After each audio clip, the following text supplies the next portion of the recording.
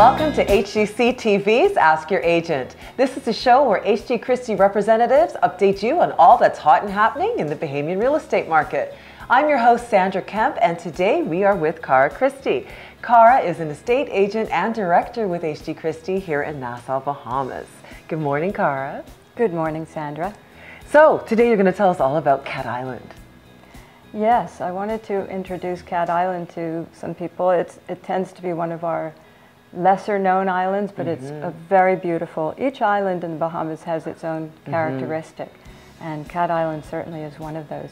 It's one of our larger islands. It's 48 miles by one in the narrowest and 4 in the widest part. Okay, so like a pear shape. Well, it's actually a boot shape. A boot? Okay. Yes, it's all right. a boot shape. So at the bottom you have Hawk's Nest and Greenwood. Hawk's Nest is in the toe of the boot. Greenwood is in the heel of the boot. And then moving further north you have 2 airports. And at the very northern end you've got Orange Creek and Arthurstown. All right. So with many little settlements in between. So what makes Cat Island special? Well, what I love about it is it has beautiful beaches and cliffs. And the beaches are like the beach on Harbor Island, which has that rose-colored sand. Oh, really? Oh, I didn't know that. Pink sand, yeah. And both the northern side and the southern end on the Atlantic side.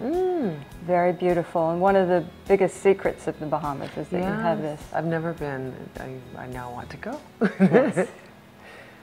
Yeah. And there's also a hermitage that was built by a father who was also an architect. He hand cut all the stone.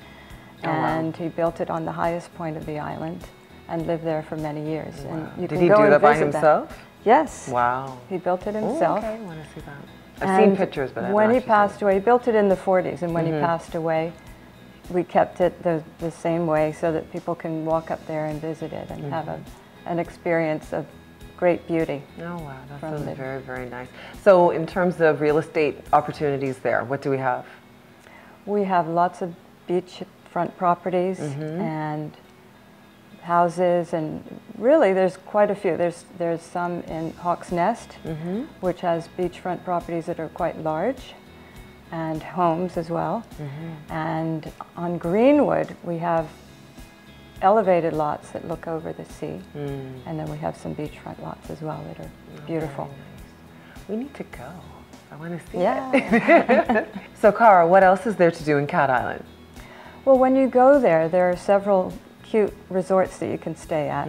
There's one in the north called Shanna's Cove that's very popular. Okay. And the wife does all her own cooking, and it's on a beach, a cliff overlooking a beach, and it's gorgeous. That sounds really nice. And then you have the famous Fernandez Bay that's sort of in the middle of the island. And then further south is Greenwood Beach Resort, which is a more simple place, but beautiful beach again, if you want to be on the Atlantic side. Yeah.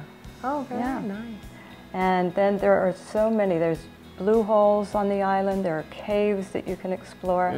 There aren't any organized trips per se, but it's perfect if you want to just get in your car and go and look around, and people will introduce you.